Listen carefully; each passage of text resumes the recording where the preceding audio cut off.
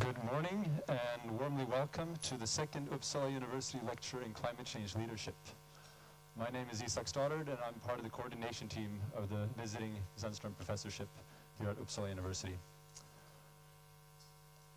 I'd like to start by inviting Vice Chancellor Eva Åkesson up to the podium to give a welcoming speech to both you in the room, those of you watching this from the Earth Science Library, and those of you watching this online, wherever you may be.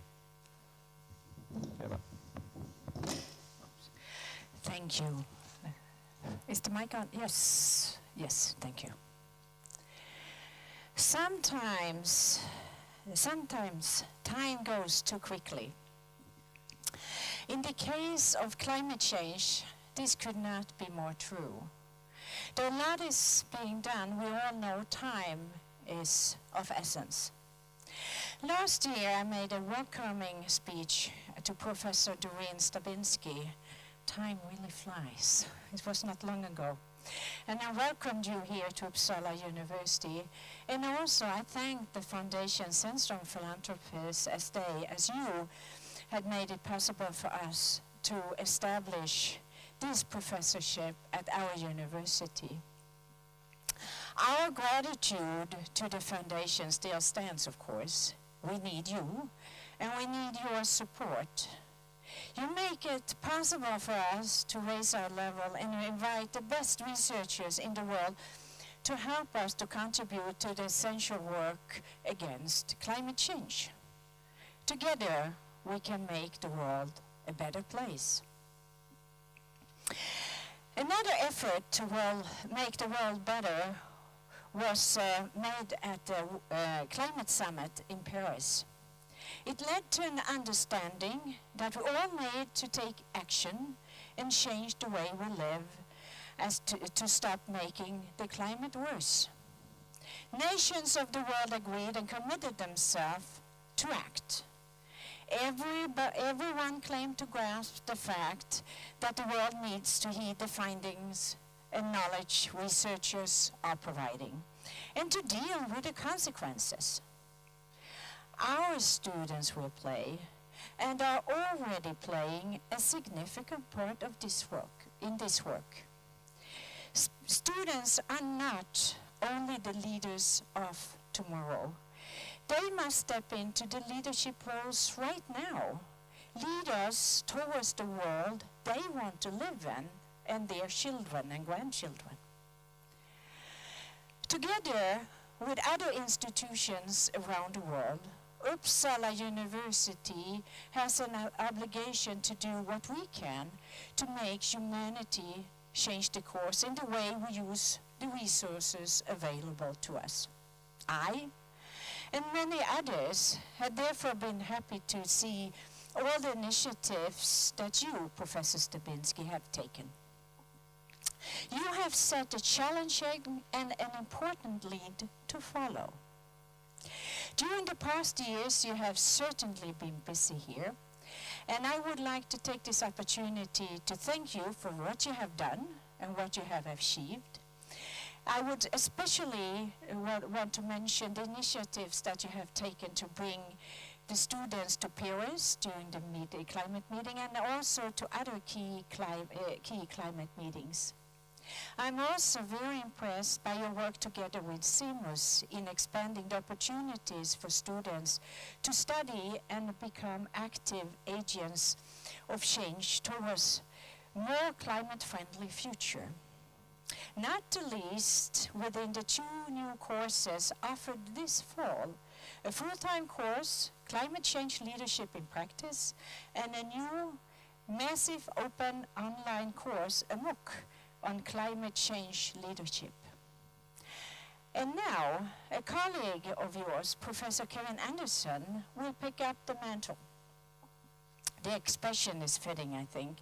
A mantle or a cape is what superheroes wear, and in that sense is what we need now, super-heroic efforts. But don't misunderstand me in saying that. I'm not saying that that we do expect you to breathe in all the pollution or to filter the oceans clean within a nanosecond, or as a femtochemist, in a femtosecond. I don't expect you to be that kind of hero, but I hope you are that kind that can inspire others to be creative and think new ideas in the face of this massive challenge, and in particular to inspire our students. From what I read and heard about you, I am convinced that you can find the right partners for cooperation and that you will help us on our way of making a change of perspective to happen. Once again, thank you for Zenström Philanthropists. Thank you, Professor Stabinsky, and welcome to Professor Kevin Anderson, and the best of luck to all of us in this. Welcome.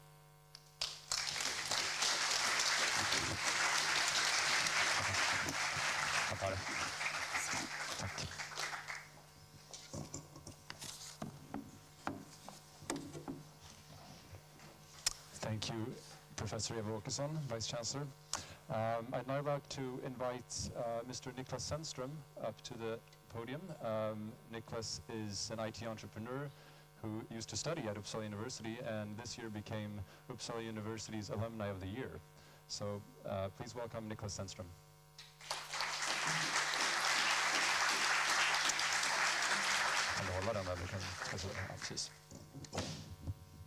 Thank you very much. Hope you can hear me. So good morning, and thank you very much for inviting me to speak here today. It's really exciting to be back in Uppsala. I started studying here almost 30 years ago on an early or late August day like today. It brings back good memories. And like most students, I was very eager to come here to learn and to get introduced to science. And I was never disappointed studying in Uppsala. It was very much a humbling experience. It was also personally very transformative in my life. I got introduced to the complex worlds of science, to mathematics, physics, computer science, and I met a lot of other people who were very hungry for knowledge.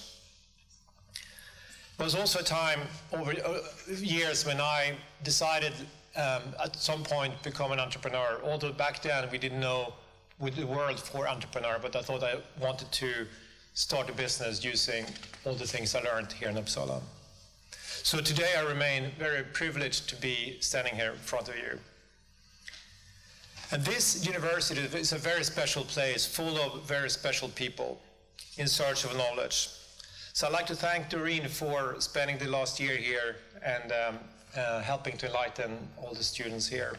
I'd also like to welcome Kevin and wish him every success in his tenure. We owe Doreen and Kevin and other leaders in this field a great debt for their continued commitment to their research. Climate change is the biggest problem we're facing in our lifetime. Therefore, it was a natural decision for me to engage and support the university in this professorship position. And I'm glad that we've been able to attract world-leading scientists here.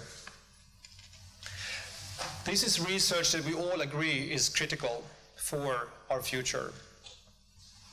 Everyone here knows that our planet is being destroyed at an accelerated pace. And it's thanks to their work we are the first generation who understands the problem and that we have to act. If we don't, we're facing catastrophic challenges for the world. Open up any newspaper, make a small talk at any party, the topic will come up. Denial is now a fringe position. Today there is no longer a debate whether climate change is man-made or not. A recent Pew study shows that most people acknowledge that climate change is a serious problem. This is progress, but it's not nearly enough. I, for one, refuse to be part of a generation who understands the problem but fails to act. We have a moral obligation to do what we can to change this trend. We're consuming 150% of the world's resources. And that's not surprising, since the beginning of the Industrial Revolution, we've been taught that consuming more and more of the resources equates to economic growth and somehow increased happiness. I don't accept this. In fact, I think we reached an age where the opposite is becoming true. We're just in front of a massive paradigm shift, the first of its kind since the Industrial Revolution 150 years ago. I'm not a world-leading expert on climate change like Doreen and Kevin. I think about sustainability much more like an entrepreneur. If there's a problem, there's an opportunity. And I believe that environmental sustainability and economical sustainability go hand in hand. The stage is set for entrepreneurs and investors like myself to do more and to help leaders, academical leaders, to make some of their findings actionable. And there are two main reasons for this. First, the way consumers think about from who and where to get their products is changing. According to the most recent Nielsen Global Sustainability Report, 66% of consumers say that they are willing to pay more for products produced from sustainable brands. This is up from 55% in 2014 and 50% in 2013. The figure for millennials is 75%, which is astonishing given the difficult economical situations for this generation. Sustainability is good for business as well. In 2015, sales for consumer goods from brands who demonstrated commitment to sustainability grew by more than 4%. Brands without these priorities grow less than 1%. So putting environmental impact at the center of business makes commercial sense. To many, building businesses for the very long-term value rather than short-term profit, which sounds like madness and bad business. But many of the tech entrepreneurs that I meet today, they recognize that sustainability is something that needs to be built in directly into the business model. And more importantly, they see big opportunities and challenges that they can solve. They see disruptive business opportunities. The second reason is that for innovators, entrepreneurs, and investors will help to create a sustainable future is the advancement of technology. History has taught us that we cannot sit back and wait for government or incumbent industry to make things happen. There's contrarian entrepreneurs who will create change. Entirely new disruptive solutions based on deep technologies such as artificial intelligence, Internet of Things, and other technologies means that the way we are tackling climate change and environmental challenges are rapidly expanding. Opportunities will also come from the shift of how scientists are collaborating with each other. The boundaries between different scientific disciplines, such as computer science, with other scientists are slowly being broken down. At Uppsala here today, there are opportunities for scientists from different disciplines to collaborate. And this is a big opportunity with such a vast university with so many different disciplines. And the possibilities of this frontier is endless. Scientists can mix and match from knowledge and experience and know-how from different departments. Entrepreneurs and innovators will use some of these findings and approaches to meet demands from these millennials who are demanding services to produce in a sustainable way. We're already seeing amazing companies practicing this. Tesla is probably the best example in the world today. Elon Musk has done much more than any government, any lobby group, or any incumbent to make a change in the car industry in their transition to electrical vehicles. Entrepreneurs here in Sweden are doing an amazing job as well. I'm particularly impressed by Medrat Madoubi, who founded Orbital Systems as an extension of his thesis exam at Lund University. Through the Green Mentorship Award, I supported him in his work to applying space technology from NASA that was developed in conjunction with Lund University to produce showers which are recycling water, thereby saving a scarce resource. I've also been supporting Clean Motion in Gothenburg, the company developing electrical tuk-tuks with a potential to replace all these two-strokes tuk-tuks in Southeast Asia. And crucially, all of these examples of businesses, and many of them, are economically as well as environmentally sustainable. And if they scale, they will have a huge environmental impact.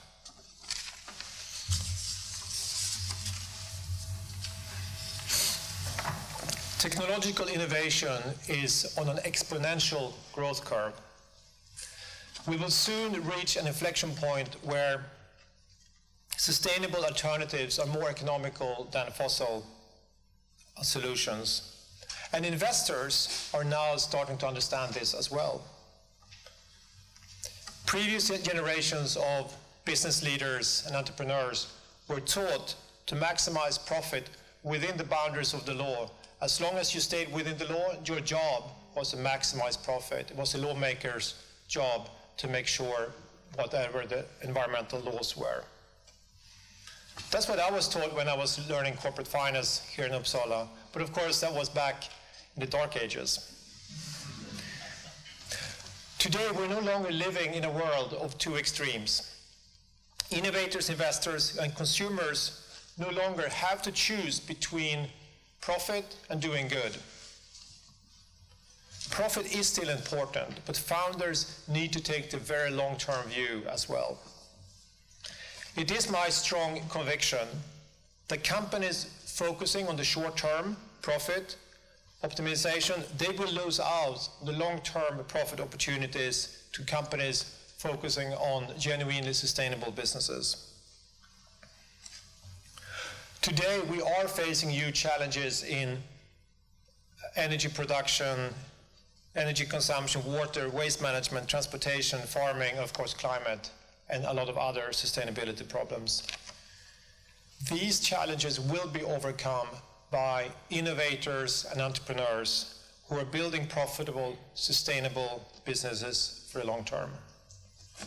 At my investment firm, Atomico, we are focusing more than ever on finding and investing in such companies which have sustainability at their core. One of our earliest investments was a company called the Climate Corporation. Through its technology, using big data from weather stations, applying predictive learning, machine learning, they could develop a real-time solution to provide insurance to farmers for their crop, weather insurance for crop. And it turned out that adverse weather is source for 90% of lost crop. Not only did this company help farmers to become sustainable, they created $1 billion exit for its founders and investors. More recently, we've invested in a company in the UK called FarmDrop. This company allows small-scale local food producers to deliver their sustainable organic food directly to consumers. And through the FarmDrop service, producers can increase their revenue while the consumers are getting food which is 5 times fresher than the supermarket, and it's being delivered directly to the kitchen table. And we will see this type of innovations and new type of companies emerge in all sectors. As one of the big opportunities, I'm specifically excited about aviation, which I predict will be one of the next big frontiers. Air travel and shipping are currently making up 5% of the global greenhouse gases. By 2050, if we don't have any disruptive changes with increased amount of travel that people are doing, this could raise to 30%. So this is just one example where an industry is ripe for disruptive innovation by bold entrepreneurs. So in summary, our planet's future depends on the current generation of innovators, academics, and entrepreneurs. If we don't change, we will all experience an ecosystem collapse. The research of scientists like Doreen and Kevin is critical to accelerating the development of solutions that can help to save our planet. You are raising the awareness of the challenges we face and have brought about a generation of consumers who demand sustainable businesses and are willing to pay for it. It is my belief that those solutions will be developed by the next generation of entrepreneurs employing amazing new technology with an ambition to build the next great company. As an investor, I can tell you that that doesn't mean that we're not looking for profitable businesses, but I can promise you that today we're looking for businesses which are long-term sustainable. So you do no longer have to choose between making good and making money. It all goes back hand in hand. Of course, I'm always impressed by any founder with a great vision about a great new product. But face it, we don't need any more dating apps or messaging apps. We have enough of them. So I appeal to everyone here today, when you're considering what to do next after Uppsala, remember the unique circumstances which we're living in. We're living in a paradigm shift. You can save the world. Don't waste that opportunity. If you want to build a company which is sustainable. If you're technically minded, think about how you can solve some of these big challenges and big problems we have in front of us using technology. And the combination of different sciences between computer science, geoscience, climate science, medicine, microbiology, and of course a lot of other sciences creates opportunities in an unprecedented scale. Use your talent, your education, and the experience that you're gaining to fix the world. You have the opportunity to help people to make change happen. Take that opportunity. Thank you.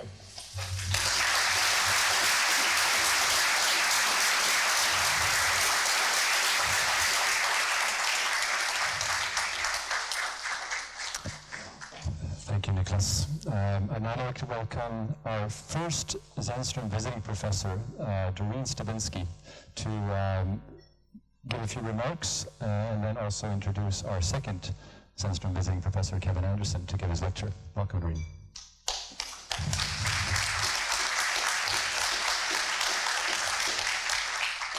Thank you, Isak, and thank you all.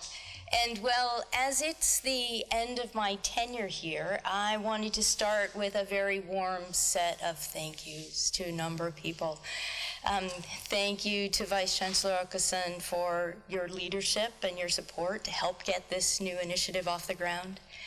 Thank you to the Geo Department and to Veo in particular as prefect for providing me with a comfortable academic home.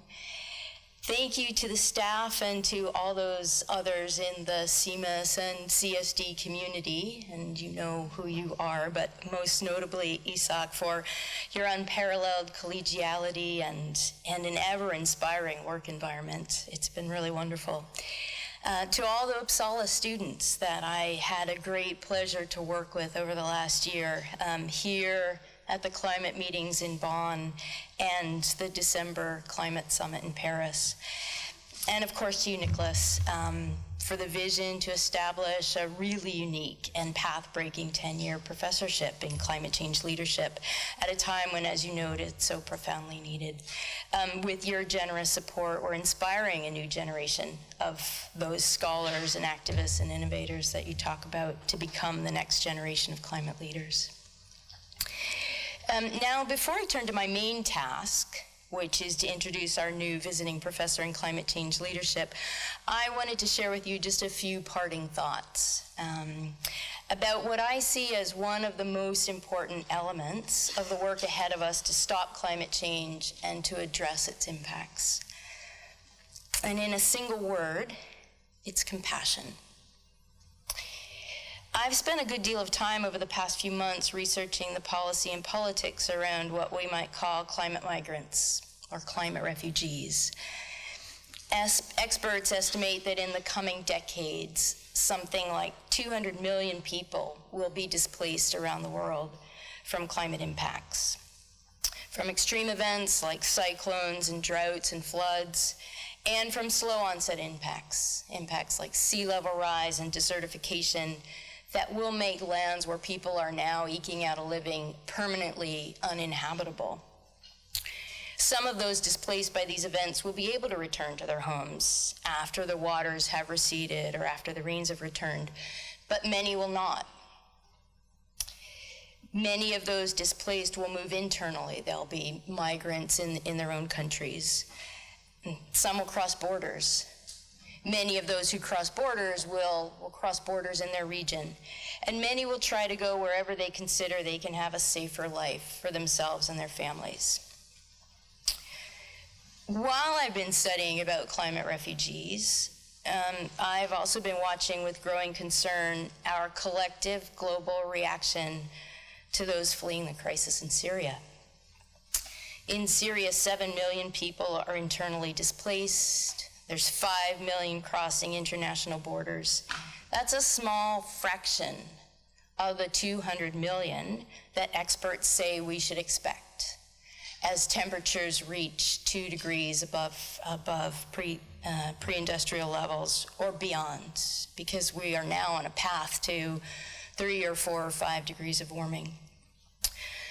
Protecting the most vulnerable in the world from climate impacts will require a different sort of reaction than the one that we've managed to come up with to protect those fleeing the crisis, the chaos, and the devastation in Syria.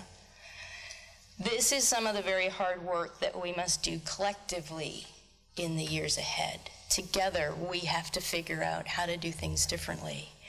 This is one of the very profound challenges that we must prepare the next generation to take on.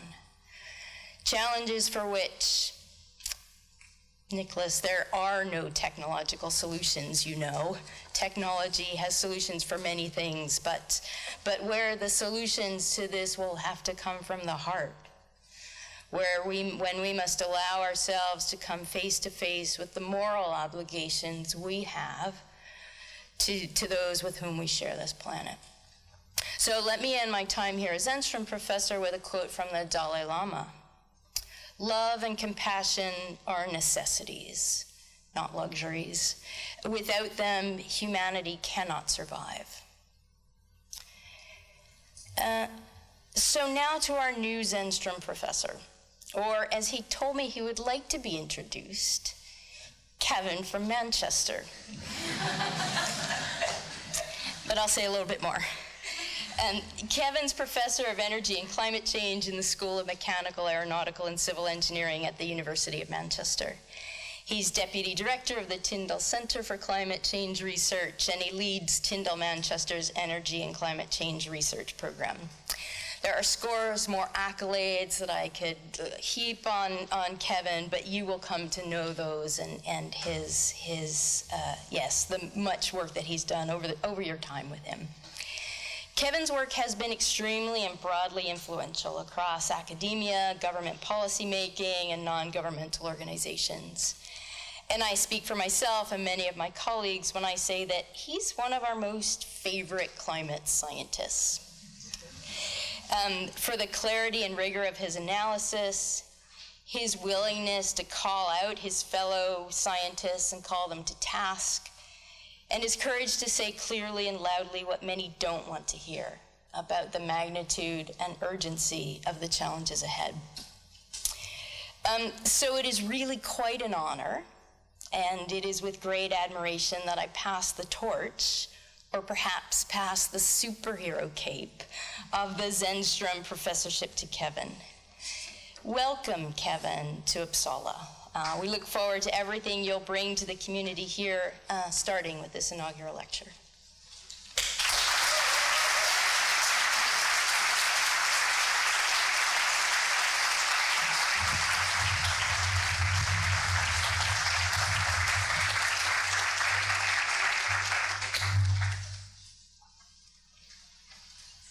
Bit of personal engagement to start.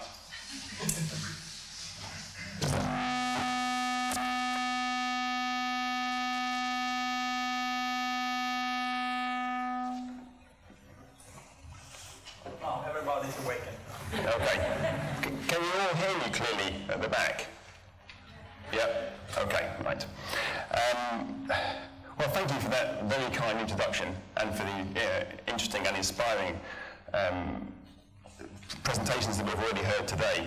Is this echoing a lot? Is it broadly okay? It's buzzing. It's buzzing, okay.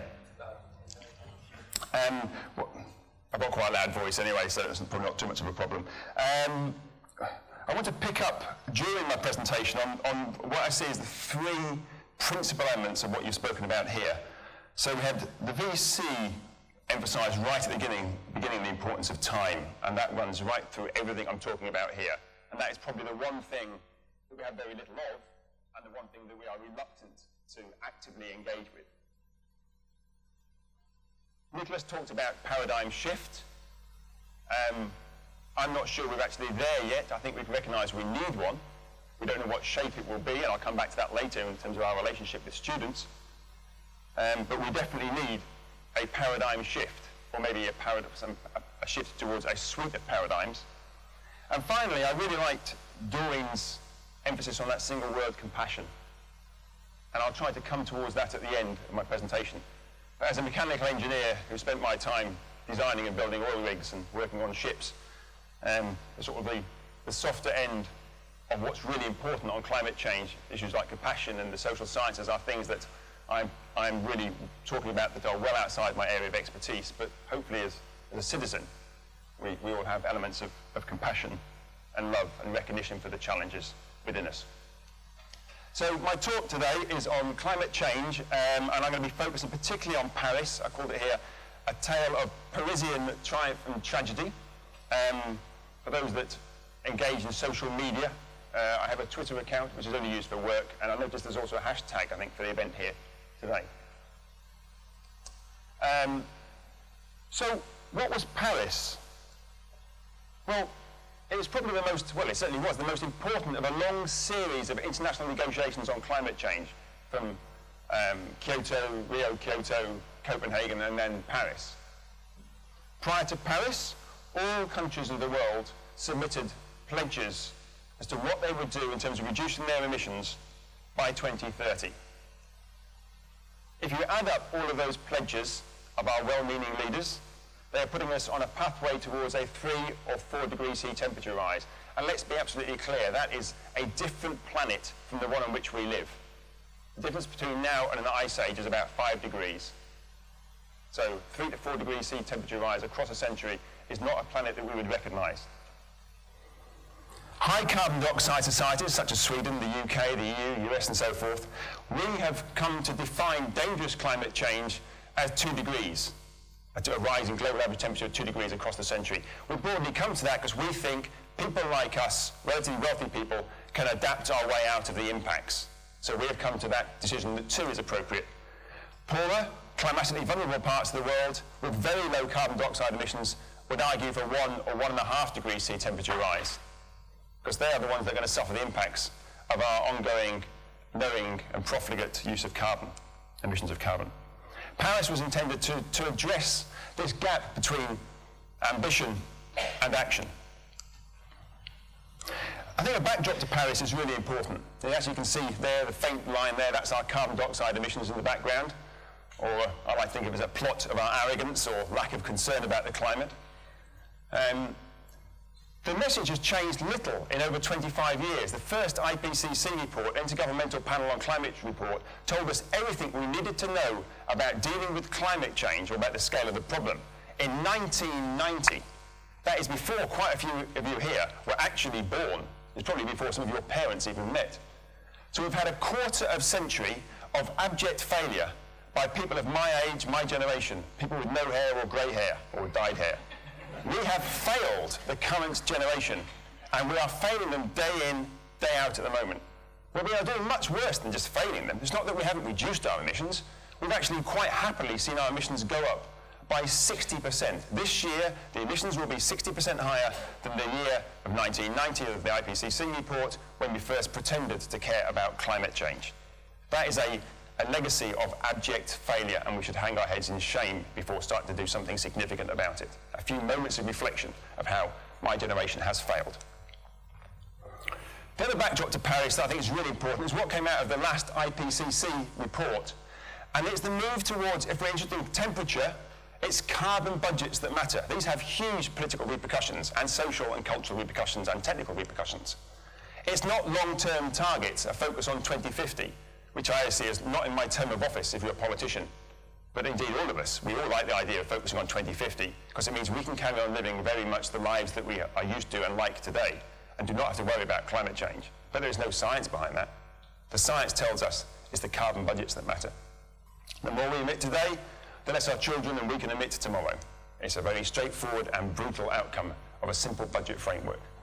Just to put some sort of, I've deliberately today focused or moved away from lots of graphs and numbers, what I usually rely on, so I'm trying to make this a bit more accessible. There will be one or two graphs here, but this one is our carbon dioxide emissions going up. That's, remember 1990, that's when we first pretended to care about climate change, and that's where we are now.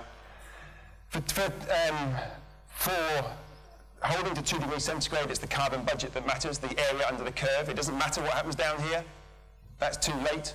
We have to make sure that we hold that area as low as possible, as small as possible. If we delay mitigation, if we delay reducing our emissions today, then we'll have to compensate later if we can, if it is not too late. And that will mean much, much higher rates of reducing our emissions for our own children and for us in the future. So a very challenging outcome of moving towards carbon budgets and away from the much more attractive long-term targets. Let's go back to the Paris Agreement. My provocation here is that in providing guidance to policymakers, and this is a provocation, so you could argue that it is pushed a little bit further than it would be in a completely reasoned fashion.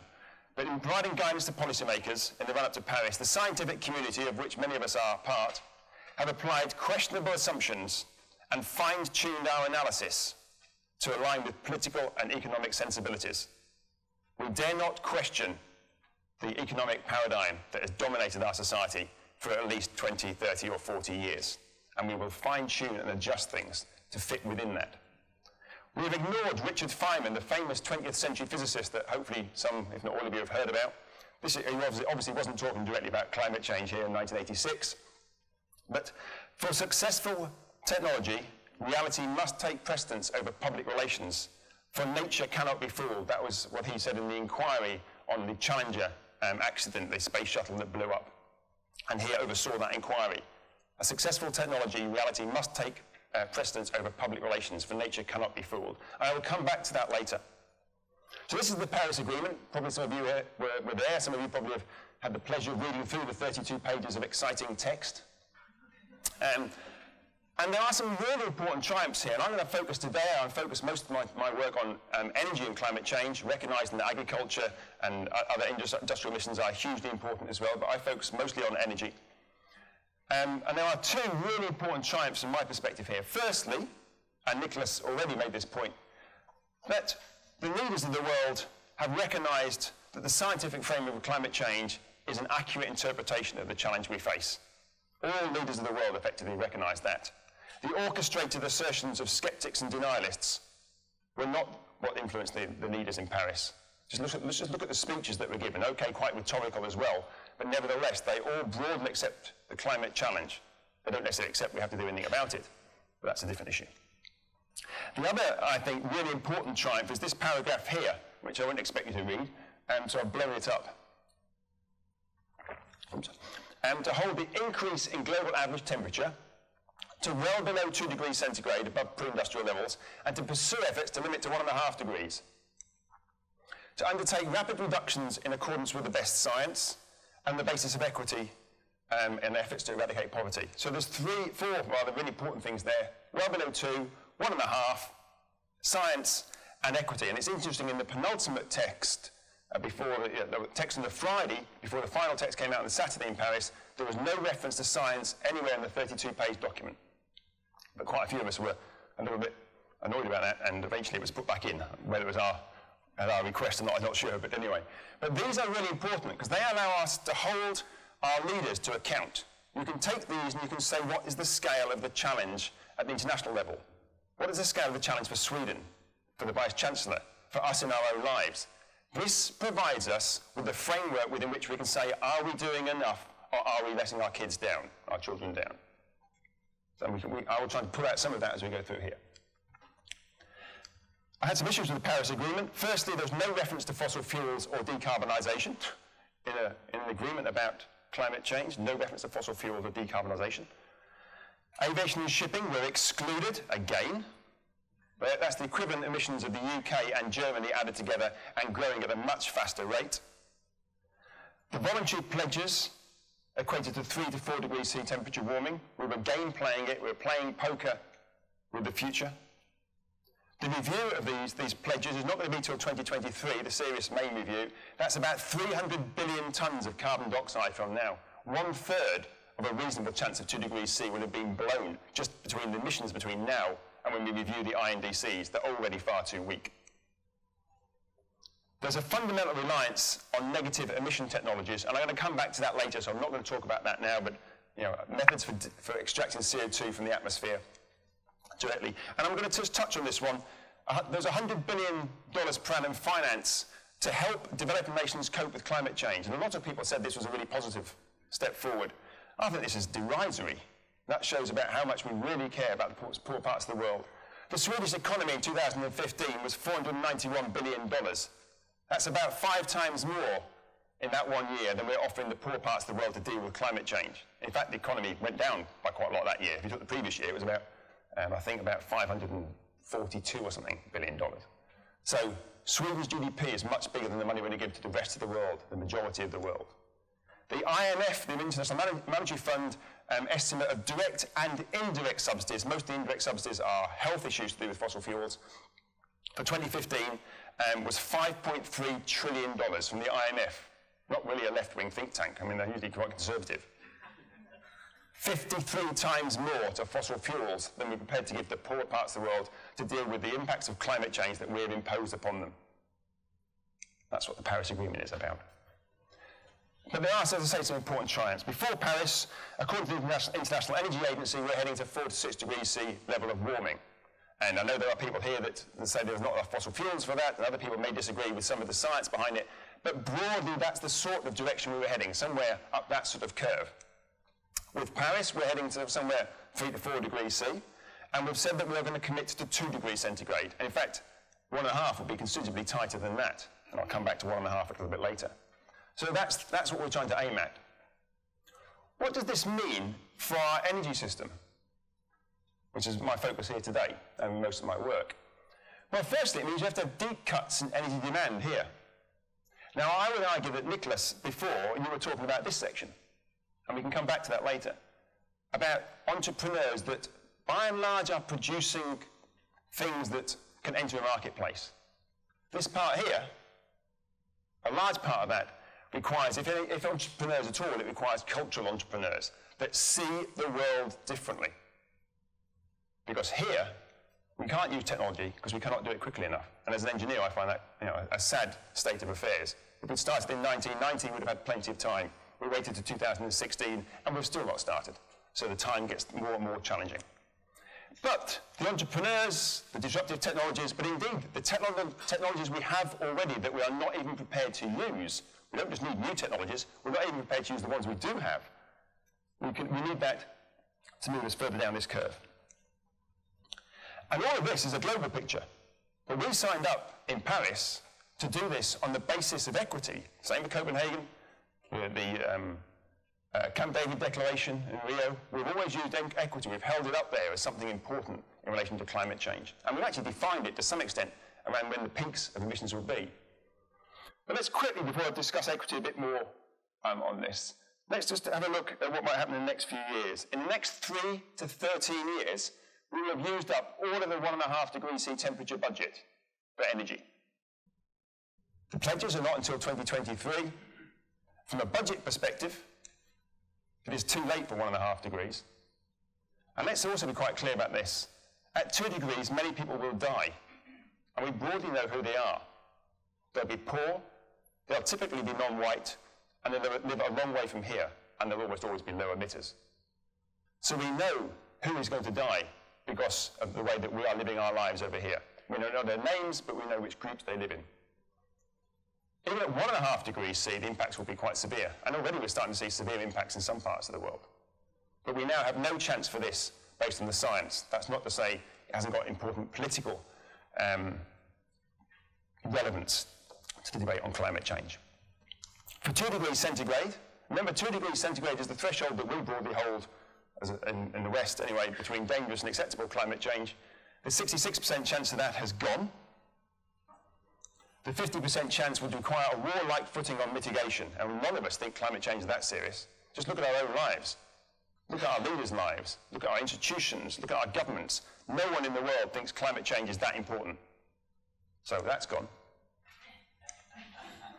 So we're left with an outside chance of 2 degrees centigrade. Now, because many of you here are interested in climate change, I'm sure you would never dream of getting on a plane. But for those of you that maybe know people who do get on them, would they possibly accept only a 33% chance of landing safely? There's only 400 people on a plane. Here we're talking about 7 billion people. So look at our attitude towards risk there.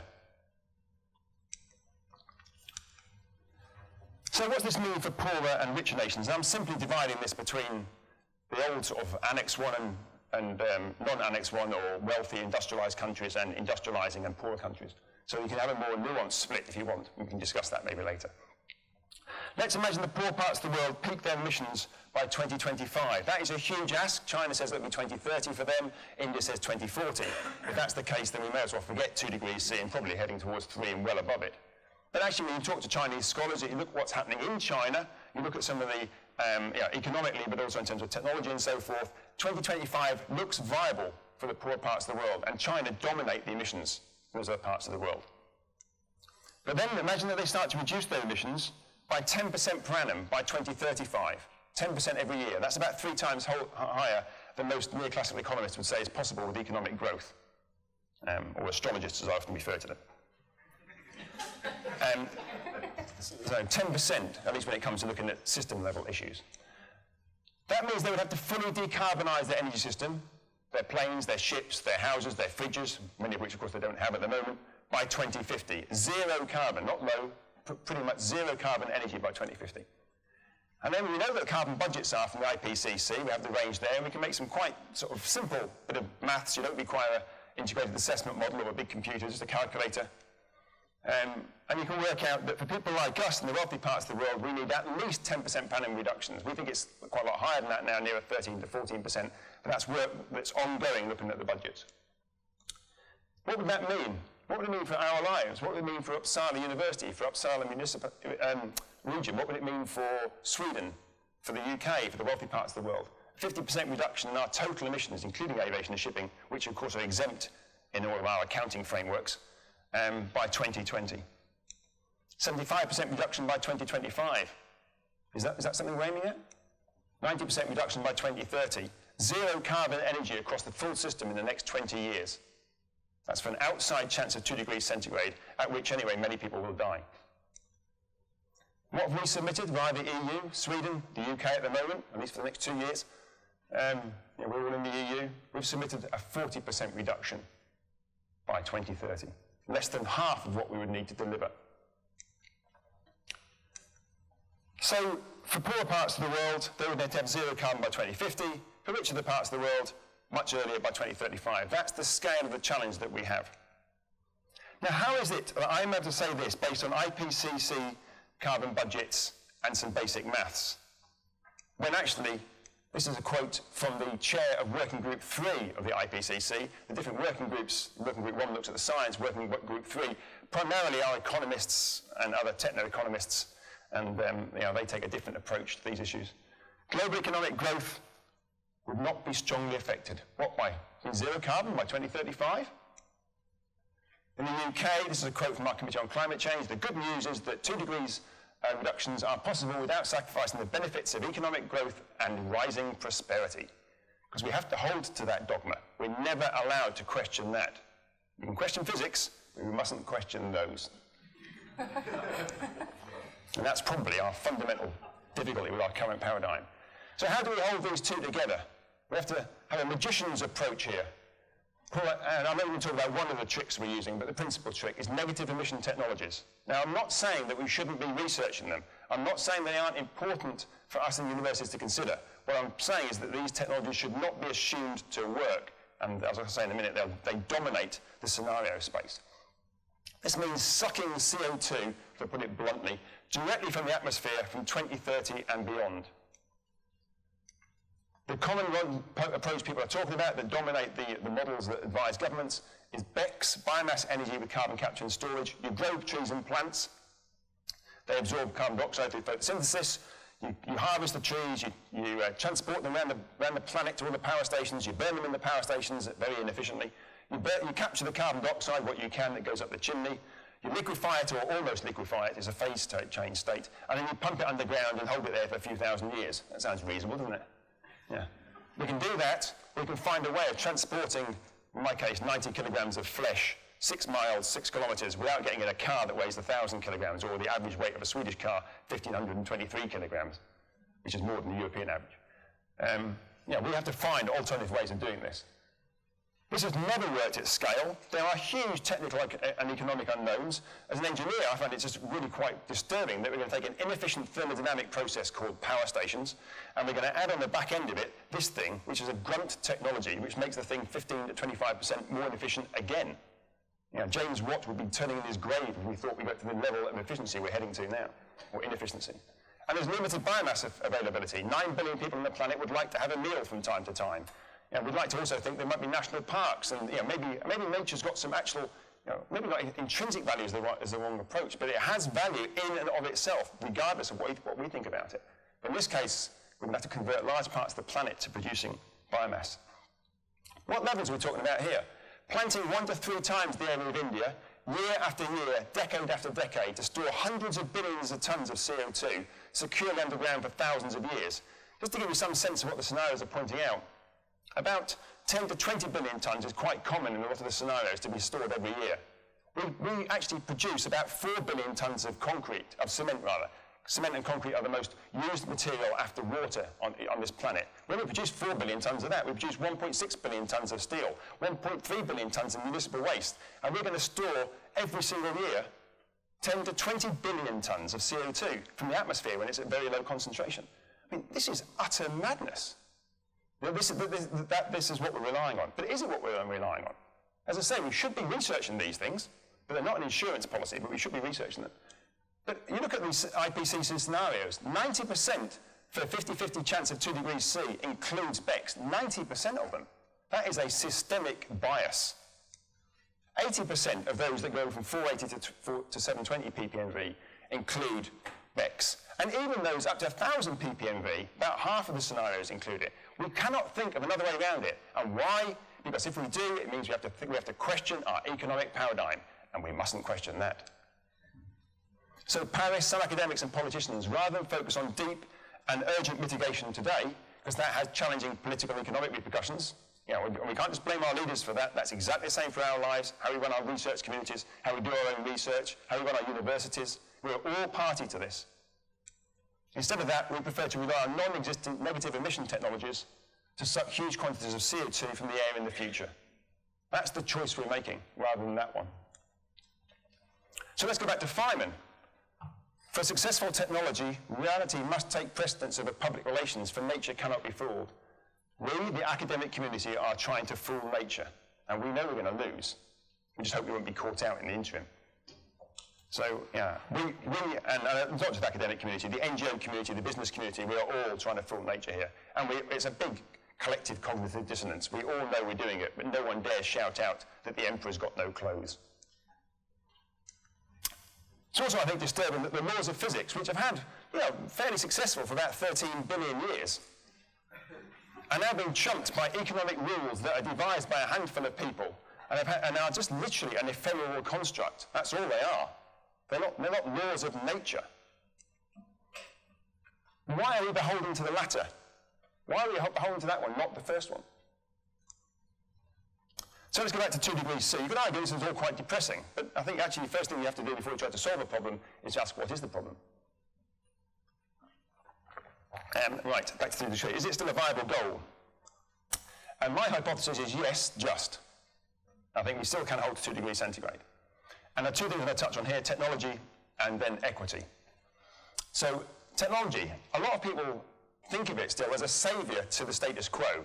We hope that technology will allow us, whether that's wind turbines, nuclear power, carbon capture and storage, whatever it might be, we hope that it will allow us to carry on living very high energy consumption lifestyles.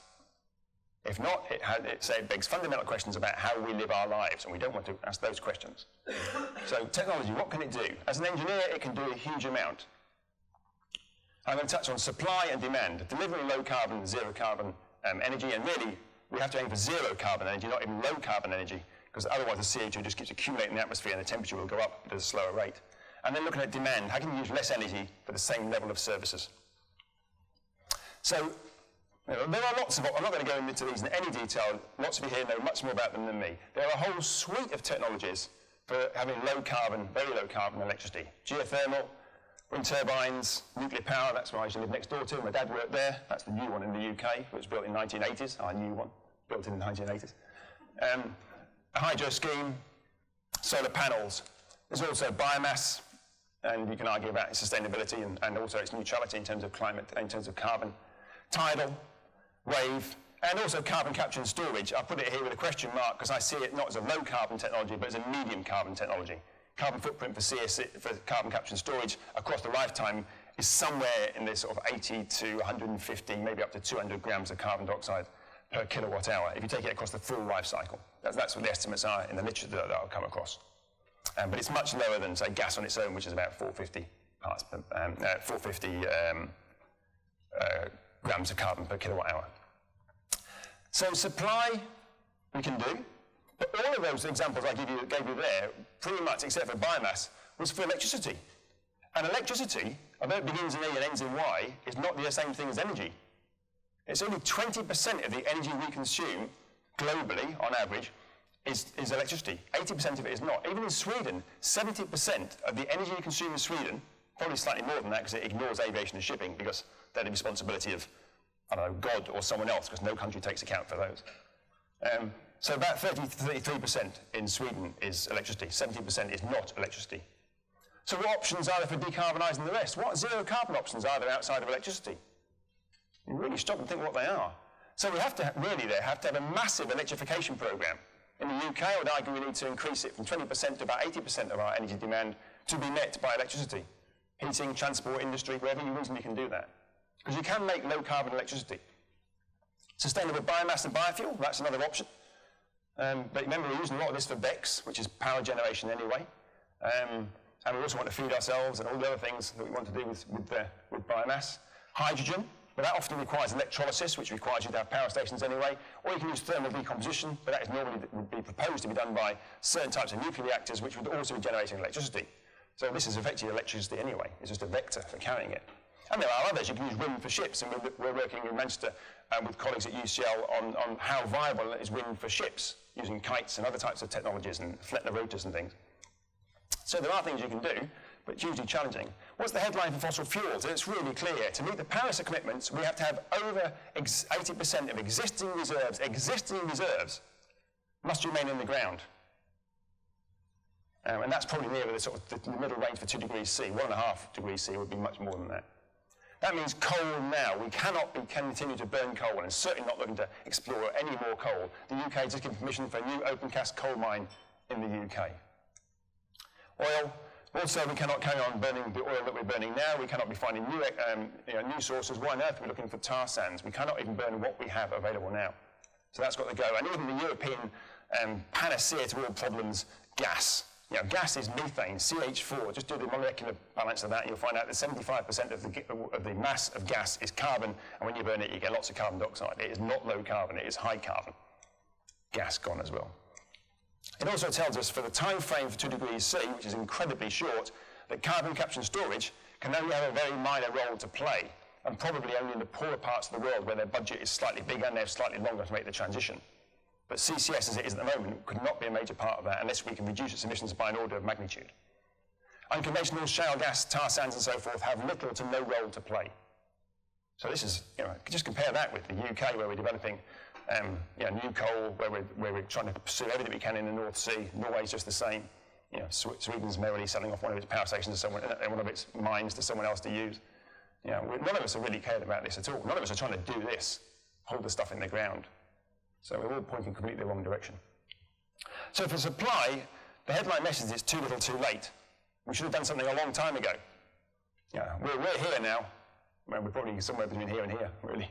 And how long do we have? No time at all, really, to make that complete transition. Decarbonising the energy supply will take several decades.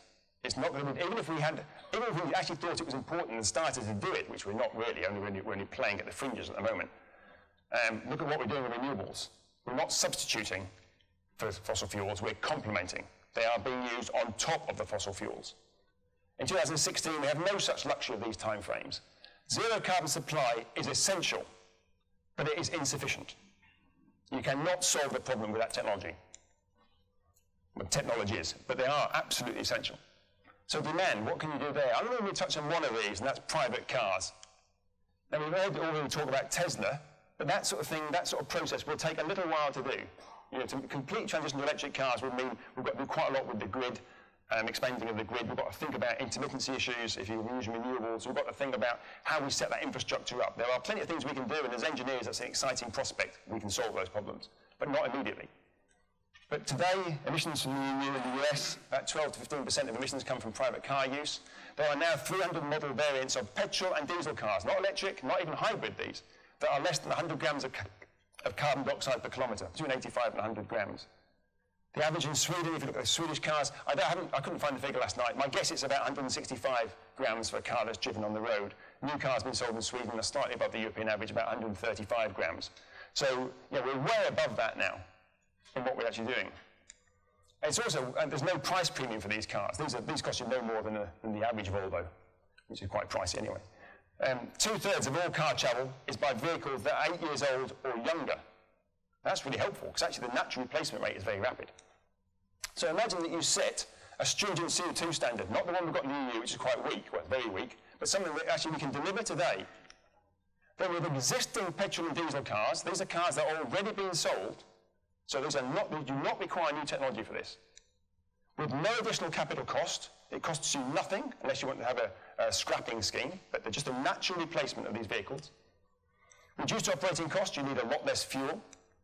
Identical infrastructure, same roads, same petrol stations, and so forth. So no change to infrastructure. Same employment in the same companies. The companies that make the good cars also make the bad cars. The efficient and the inefficient. So this is a no-brainer, isn't it? Any politician who thinks climate change is important says, well, where's the loss in here? We could deliver probably 50 to 70% reduction in about 10 years from doing this. And in the UK, you'd be opposed by, we have a paper called the Daily Mail and a television programme called Top Gear, some of you might have seen. And then sort of the macho programmes that cars are a substitute for men's ego, buying those sorts of cars. And that has dominated why it is that we have these incredibly powerful vehicles. But we could actually, if we felt it was serious, at no cost, make that transition very rapidly. Now, we need to make electric cars, and we need to start cycling and using public transport, and maybe travelling less as well. But this is just saying, with existing technology, what you can do. More generally, establish stringent efficiency standards across everything that we do, tighten them year on year, provide a really clear long-term market signal to help with innovation and so forth. Remember, they get tightened.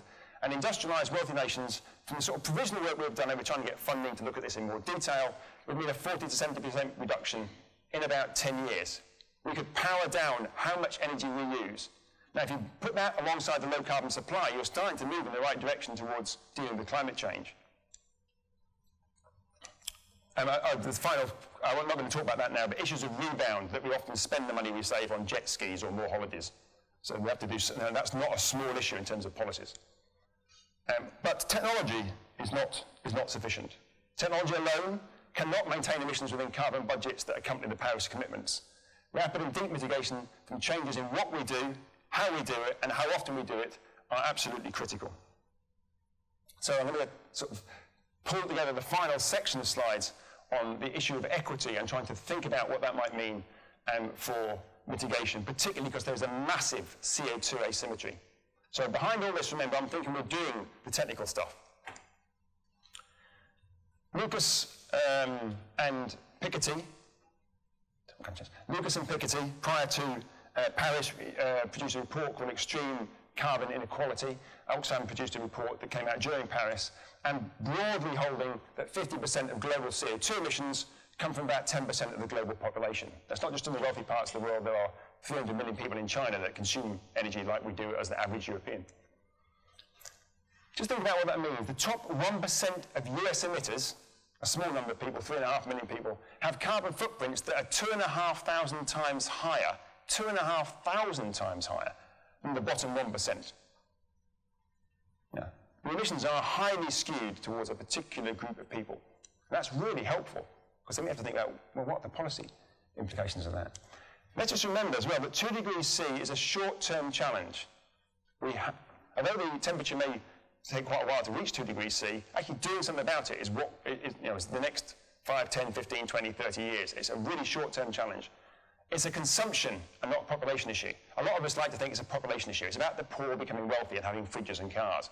We like that because it means we can carry on doing the things that we're doing today. There's no maths behind it, of course, because the poor will not become sufficiently wealthy in the time frame we have to deal with 2 degrees C for their emissions to really matter. So it's about those of us that consume a lot today consuming even more, and about those that are just entering our group also consuming more. So the 10% are key to delivering on the Paris commitments. And I think this is, I've used this quite a few times, and other people aren't quite as shocked by this as I was when I first did it. I still am slightly shocked by this. If the top 10% of global emitters reduced their carbon footprint to the level of the average European, now that's not too impoverished, the average European, that's a 33% cut in emissions. Now I would argue if you think climate change is really important, if it is an existential threat, then you do that immediately. Even if you reduce the average level of the Americans, we still have a 15% reduction in emissions, rather than the INDCs, the pledges that see 2030 emissions being higher than 2016 emissions. So there are plenty of things that we can do, but why are we not doing them? Well, that's what I'm trying to point out now. Who is in this key 10% group? Climate scientists. I'm not naming all of those that are in this group, but broadly, when you shave in the morning or when you put on your makeup, you see the person staring back from the mirror. We know who they are. These wonderful elites. Private jet, private yacht. Ooh, doesn't climate matter? Private ranch that has an energy bill of about $15,000. People that fly over the world, probably in business class or first class, well, or on private jets. The climate elites, they're in the top 1%. Frequent flyers, if you get on a plane, which I'm sure those of us who work on climate change don't, but if you did, then that group, again, are in the 10% category.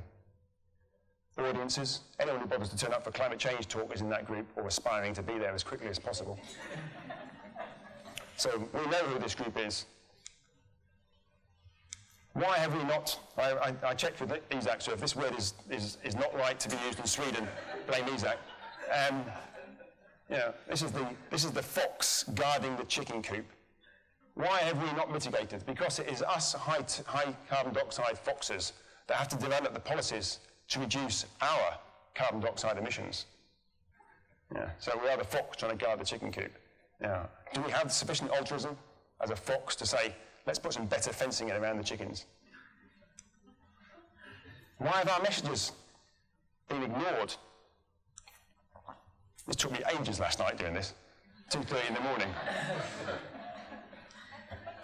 So, you know, this is us going to Rio, Cancun, Bali, or Paris. Notice there's always somewhere nice. Yeah, we've got places in the UK you could come. Yeah, Bognor, places like that. You could have the next COP there. So, and from these planes with our megaphone, we're telling the little people beneath to reduce their emissions. Yeah, that hasn't worked. I can't see why. This is a paper that came out in June of this year. Statements about climate researchers' carbon footprints affect the credibility and the impact of their advice. It's quite an interesting paper about how they managed to, you know, to survey that sort of outcome. This is really interesting. This basically says that if we don't demonstrate it as climate researchers, as universities, as thought leaders in our society, if we don't demonstrate it, why should anyone take any notice of us? You're suffering from smoking, you're trying to give it up, you go to the doctor, and she's sat there chain smoking.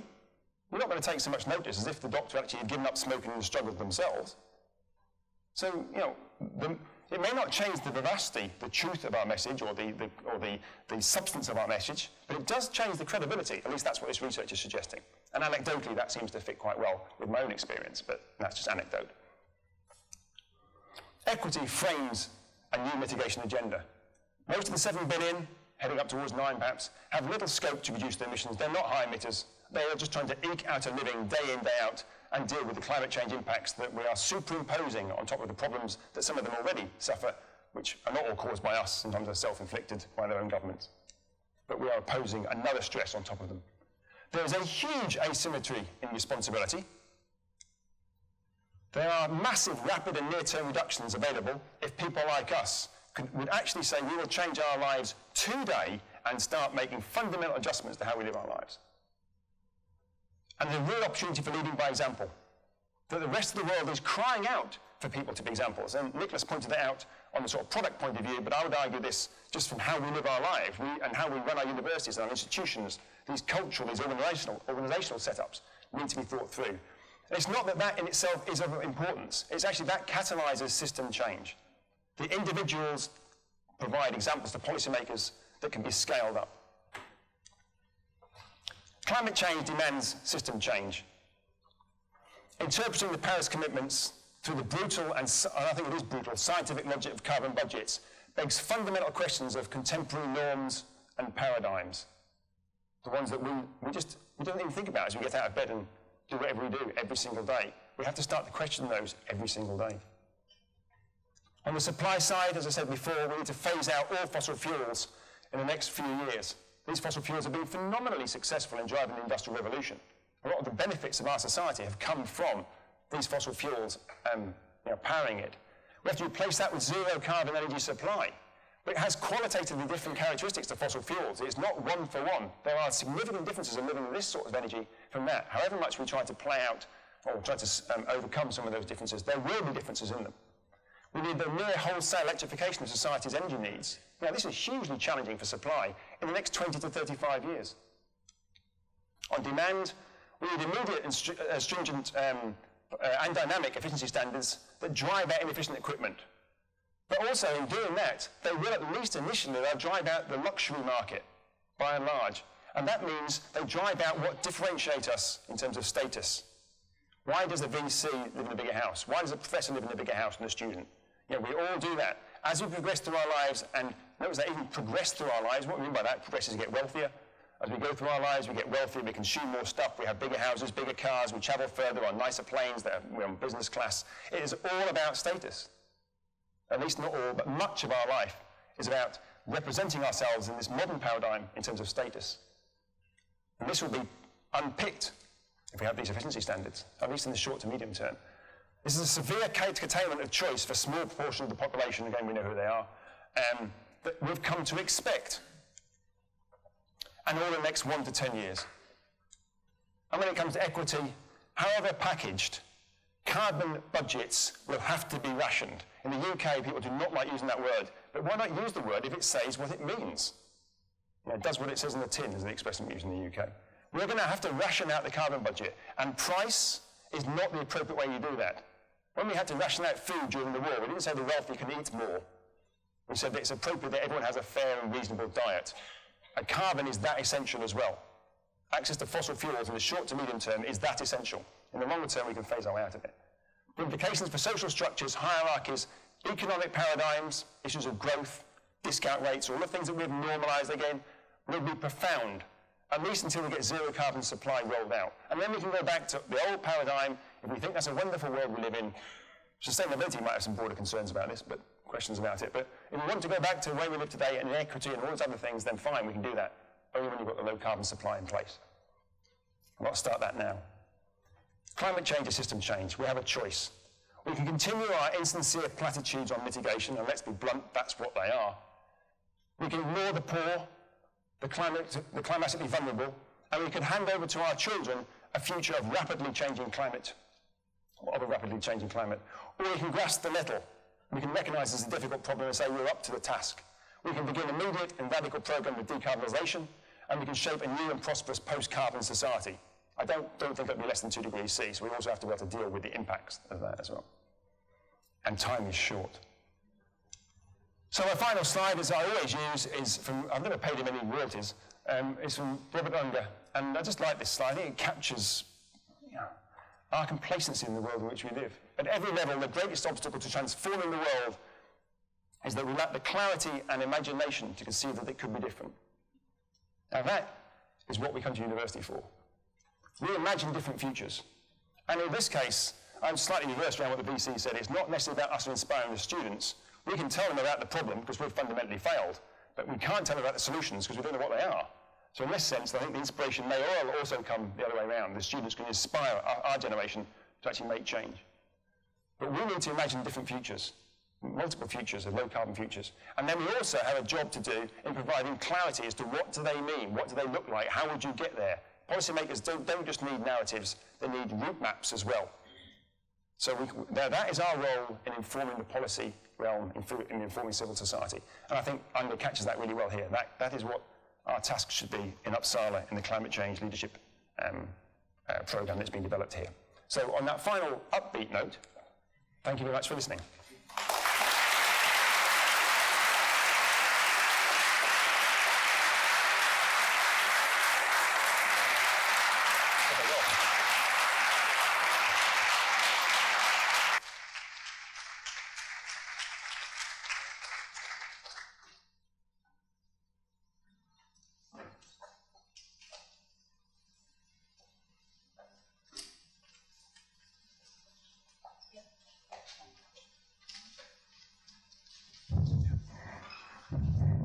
Thank you so much, Kevin, for that really sort of profound, inspiring, very challenging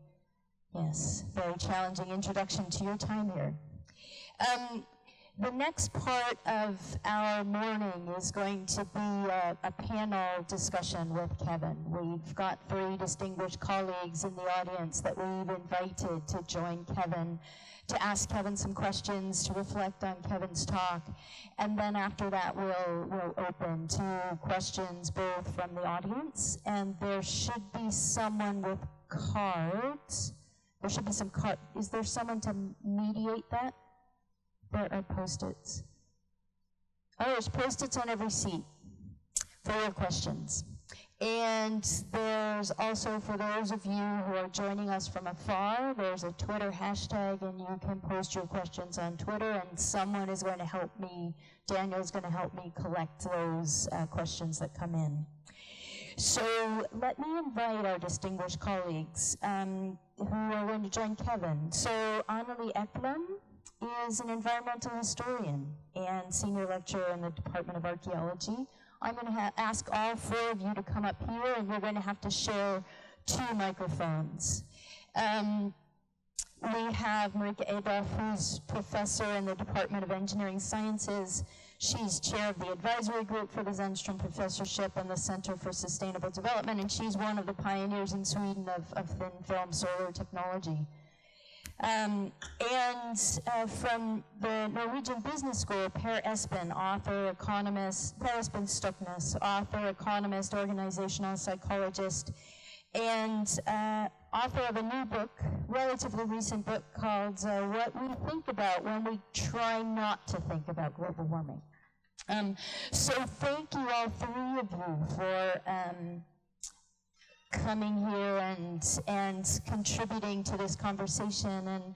And I guess maybe I'll start at the far end with Per Espen, ask you to provide some remarks, and then move along and see where we get to. That's great. I hit that button. Does it come out? Anybody hear me? Should I just speak loudly? Or is another? Hello. Yes. Now. So, dear Kevin, thanks for a real fire thrower lecture. Really appreciate it, and I really think also we have some basic common goals, and you really have a wonderful voice in bringing this out in a both warm and critical fashion, and I really hope you and we succeed. However, listening to you, I get déjà vus all the time. My closest colleague has been Jürgen Randers, who wrote Limits to Growth back in 1972. And they had a team that sold 12 to 15 million copies of a book that fundamentally questioned the economic growth thinking. And he's been doing that for 40 years since, saying that if we don't change the economic growth model and bring our emissions down, we will have overshoot and collapse of these. And to my ears, your message is identical to that message that has been repeated 40 years over. And the question is, when you do a psychological segmentation of the audience in our societies, about 10 to 15% can be categorized as alarmed. They have understood, they've heard you. And when we get together these kind of audiences, typically we are academic, scientifically oriented, concerned. We share in what Doreen called for compassion. And I'm so happy we have both the compassion and the equity up here as well. Yet, it's not those 12 to 15% of the population who make up a majority. And probably the people who need to hear your message is not here. Why are they not here? Why do we self-select this audience in such a way? And part of that reason is that the narrative within which this is presented is one of impending doom and apocalypse. So after listening to you, killing the 66%, killing the 50%, and ridiculing the 33%, I'm not sure if I'm really engaged or have much more fundamental faith in humanity's capacity to move forward to this. So what I lack in your narrative, and what I challenge you, is why is that 2-degree goal not just possible, but inevitable? How can it be that humanity is going to respond? What are the driving forces, the underlying human capacity we have to respond to crisis so that we will succeed given we give it what we have? So I just want to throw in a little bit of good news in this. First, last week, we set a world record. In Chile, a new solar plant is being contracted that will produce power cheaper than any available technology in the world, down to $3 per kilowatt hour.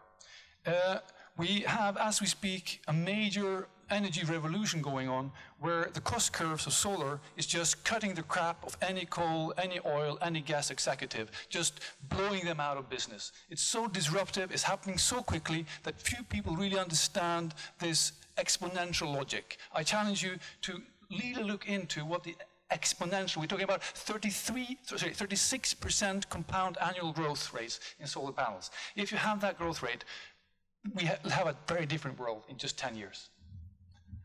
Have a few more minutes, one more minute, yeah. Sweden, dear Sweden, I'm Norwegian, I'm ashamed. I love you, Sweden. I analyzed a few numbers from OECD, and since 2000, Sweden is the leading country in the world in terms of green growth. Core carbon productivity improves by more than 5% per year, and that is above what IPCC 2014 Summary for Policymakers set up as the target. If more countries did as Sweden, we are solving the climate problem. And it's getting easier by the month for other countries to keep doing this. Denmark is breathing you in the neck. And if you don't watch out, Denmark will surpass you. Why? Because they're much better at wind power. Finland is doing great stuff on biofuels as well. And Norway, sorry, I just skipped Norway. But watch out for China, the world's biggest emitter, because back in the years we have economic data we analyzed from 2000 to 2010, they have a terrible, terrible, terrible, despairing coal-based economy. Then a miracle happened. From 2014 to 2012, 2014, their carbon productivity is growing by more than 5% per year. So they are now almost surpassing Sweden in turning their economy around quickly enough to solve this problem. China is shutting down thousands and thousands of coal mines. They are taking down coal plants much quicker than they're building new ones. And their policies in terms of meat reduction, rationing meat, their policies in terms of pushing electric bikes, their policies in terms of doing electric buses is amazing. They are not just ordering one electric bus or two, they are ordering in by the tens of thousands for BYD, Build Your Dreams. Okay, that's Doreen now. So that was a few news on the good side, and I think it's inevitable that we will proceed, and I'd like you to explore why this keeps accelerating and how we can add to that. Thanks. Passing the mic to Annalie for some reflections. So I'd also like to thank you. I think your lecture is very clear and very straightforward. And in some way you actually do manage to be discouraging and hopeful at the same time. And it's quite difficult to disagree with you, but you did ask us to be a little bit critical. So I'm going to try now. So funnily enough, I had written in my notes as a question exactly the Robert Unger quote you brought up in the end, because I think it's a good quote. But one problem, and it goes with this quote, is I think while talking, so you talked a lot about the necessity of paradigm shifts, the problems with structures, theories that we just believe in, but that we need to think more about, is that when we talk about these matters, even while being critical about them, we also reproduce them as necessities. So we're doing exactly what Robert Unger is warning us against.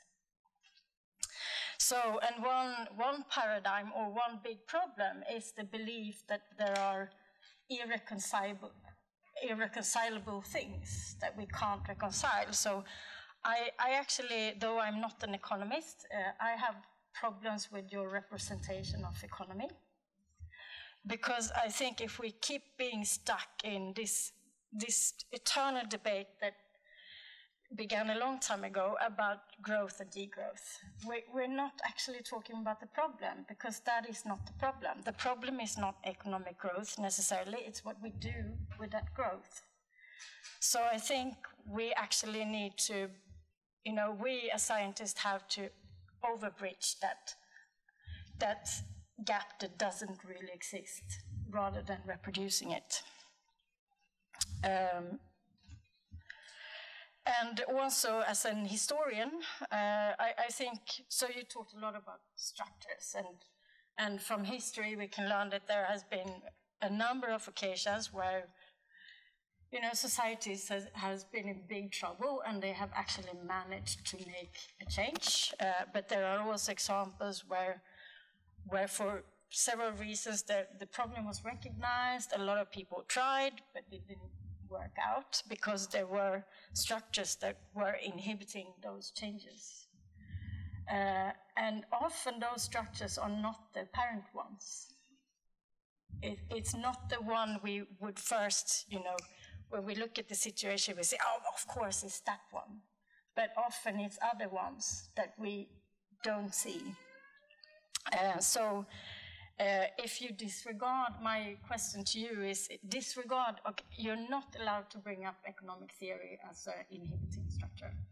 Go under that and think about, okay, why is it that we actually believe in these theories that have never been proven ever? So, go one step beyond the most apparent problem.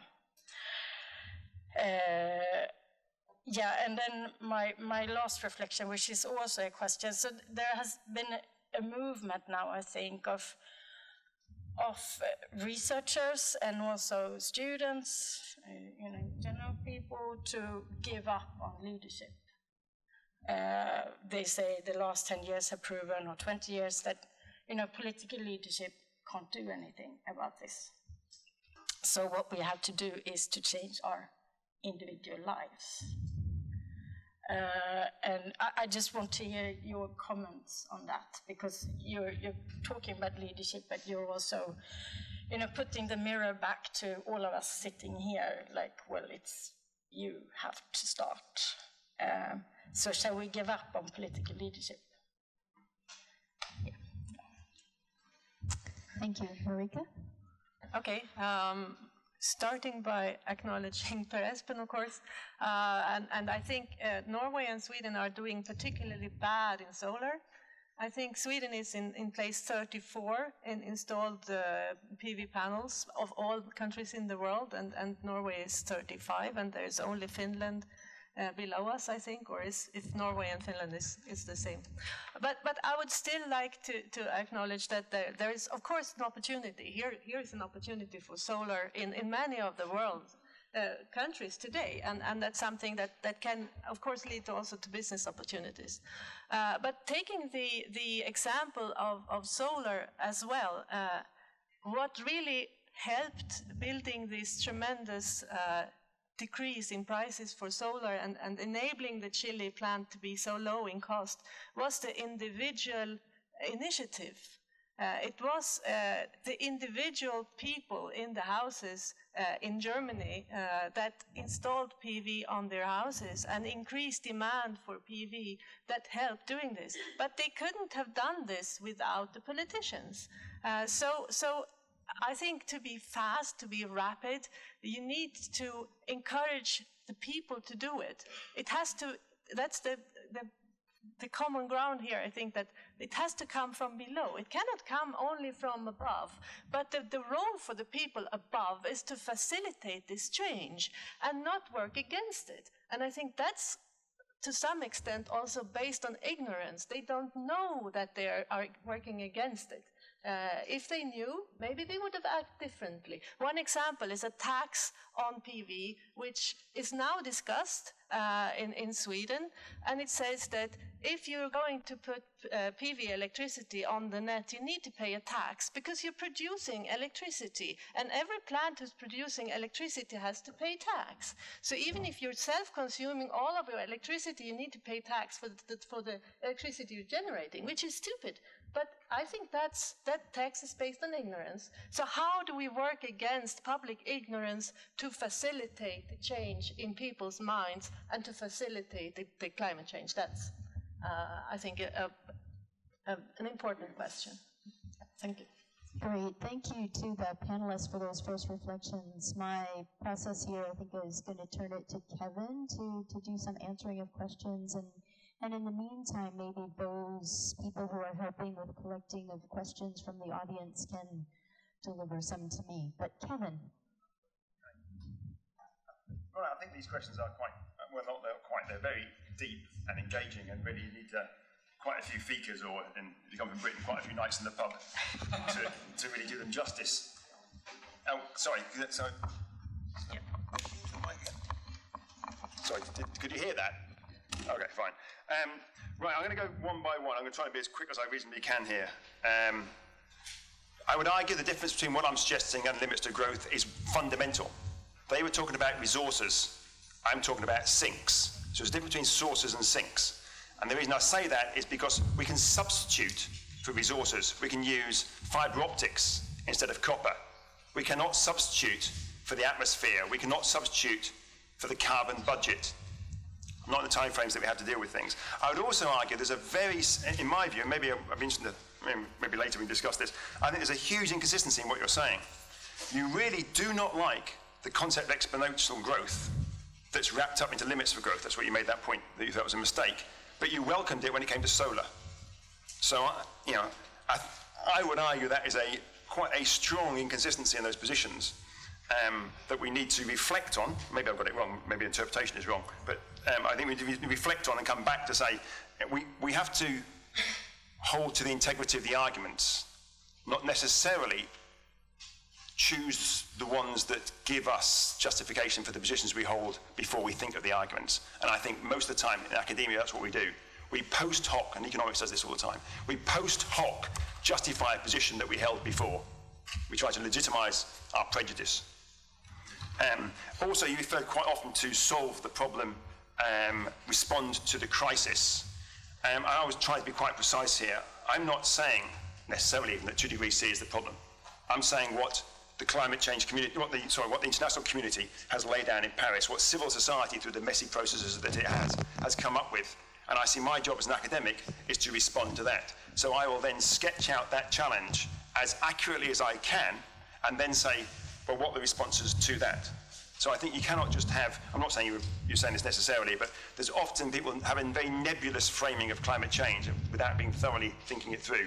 We'll do something about climate change. I'm working on climate change. Yeah. What do you mean by climate change? What are you working towards? I think that is, sketching the problem is pivotal, and that we in the academic community have not done that and have not used it consistently throughout. When it comes to Anna, well, probably I think there wasn't a lot I disagreed with that. I like the idea that a belief in irreconcilable things. I mean, I think some things we can't hold in the next 15 minutes to a 0.3 degrees C temperature rise compared to the Industrial Revolution, because we're at 1 degree now. That's irreconcilable. We've lost that opportunity. My concern is that we are, every day that we fail, and every day we are failing, then we are making more things irreconcilable. So I do think it is important to say that you can't have your cake and eat it. There are some things that cannot be brought together. You have to make that choice. The problem is not economic growth. No, I don't think the problem is economic growth, but it's how that has dominated the world that has served the elites like us remarkably well. And we are so reluctant to let go of it now. And that we have buttressed it theoretically. We have developed whole university departments. It dominates our governments. We use it for assessing the quality of university research, of our policing systems, of our education systems. We use that sort of same framework of quantification that underpins neoclassical economics for almost every facet of society. So it's more the broad thread of that framework that is permeated everywhere in society that I'm trying to question here, not just the narrow definition of economic growth. And I would argue that it's not necessarily an economic theory behind it. If you work in physics, you would never dream of using Newtonian physics to understand quantum mechanics. It doesn't stop the economists using marginal economics. Marginal economics is looking at small change to address issues that are systemic. I mean, surely academics can't be doing that. I mean, it seems to me that it's odd that we're carrying on with that. So I think we do have to question economic theory and asking really, is it a theory, or is it something that's a post-hoc justification again for something that we like the results of? And leadership, I think, is really pivotal. I haven't given up on political leadership, but I do not see political leadership as people out there. We are political leaders. We are the thought makers in our society and universities. I don't like the idea of top-down or bottom-up. I see the world as a much more complex, messy place. I don't see a difference, this is definitely a pub discussion, between the individual and the collective. I don't think individuals actually exist. I don't think we really live and die. We live in a quasi-immortal society, and we have to recognise our role within that as part of a system. But the reductionist approach we use in universities to explain these things is we see the individual or we see the collective. And I think that is sometimes helpful and other times is problematic. So I see leadership being within, and not just in universities, but within all of us. I do not see leadership that is imposed from above. But actually, leadership at governments do need examples. They need universities to lead by example. If all universities start to say how important this is at a global level, it'd be very hard for governments to start to ignore what was coming out of universities. But instead, universities are being run like businesses and are doing exactly the same as governments are trying to do. We're all trying to attract more international students, we're trying to expand, we're building more buildings, we're claiming to be more efficient, but overall our footprint goes up. So leadership occurs at every level. And actually, I think we had lots of agreements, I think, except for one important one. Okay. And that was this idea of ignorance. Firstly, I'm not sure that many policymakers are ignorant, to some degree anyway. I think they actually are aware of what's there, but they feel they have a whole suite of other pressures. It's easy for us as academics. We just deal with climate change. They've got pensions to deal with, welfare, immigration, everything. They're trying to put all of that together and make some sense of it. It's a really challenging job being a politician, and I think we should give them credit for trying to do it, even if we think most of the time that they may fail.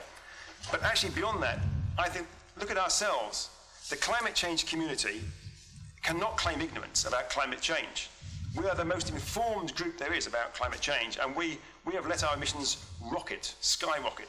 We have not demonstrated any leadership, despite complete level of knowledge. So I'm not sure what's called the deficit model is an accurate description of our inaction. I think there is something much more deeply rooted and cultural in why it is we are choosing not to act, when, as I tried to point out, there are a whole suite of things that we can be doing. And indeed, across the panel, we've pointed out there are a whole suite of opportunities to make change now. At the moment, I'd argue all we're doing is we're adding those changes on top of the existing system. We're not substituting, we're complementing.